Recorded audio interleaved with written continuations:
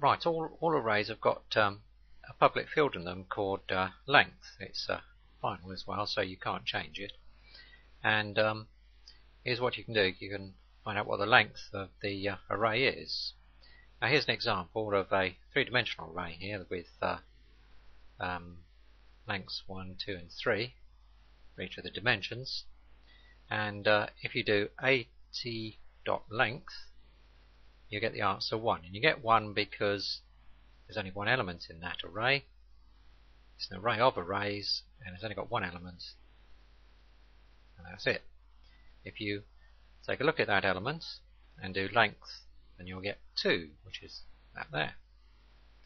And if you do at00.length, you get 3 because it's referring to that.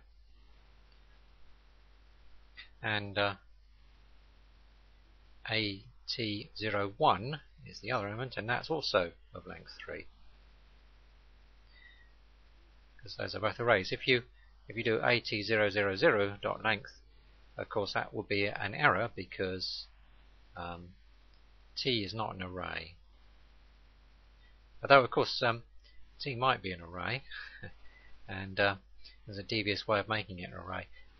Supposing instead of t here you had object, and obviously you have object there as well, then what you could do, for instance, is you could set at000 to new t77, for example.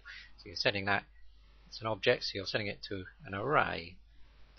Then of course you could do something like this, at000, but then of course you've got to do a cast to cast it to an array type because it's an object, don't forget. That's perfectly legal though.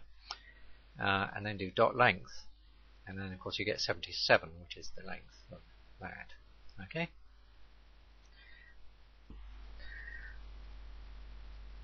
Okay, so if we extend that a bit, here's here we've got a similar sort of thing where t is object. We're doing that. And how about this tortuous example? Let's take the 0th element from there, so that would be just those two there, 2 and 3 basically, and we set that into the 0th element. This was going to be tortuous. Then ask what is that thing? Yeah. Right, so the 0, 0, 0, 0 is going to give us that, right? And that is a two-dimensional array, 2 and 3. You look at element 0 there, and you'll get just that last term there. Else the length of that is going to be 3. Of course, I've got to do a few conversions here, but that's what you get there. Now, if we had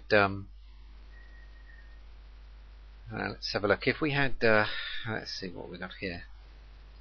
At equals new something like that with a 0 in the middle, then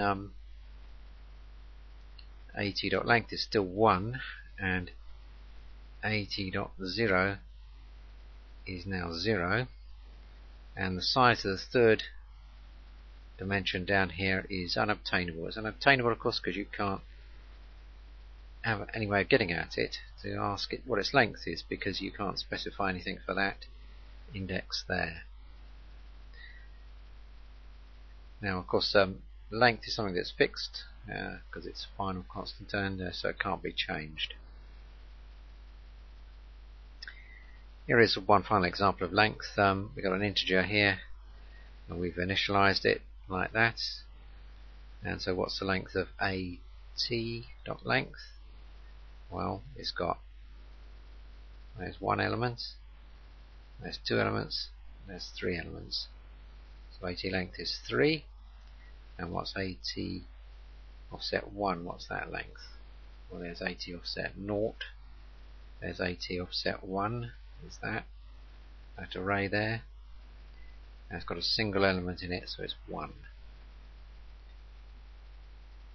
And if we do this instead, so that's a 0 in there, and we ask the same question, well, it's still got 1, 2, 3 elements in AT, and AT offset 1 this time is a blank 0.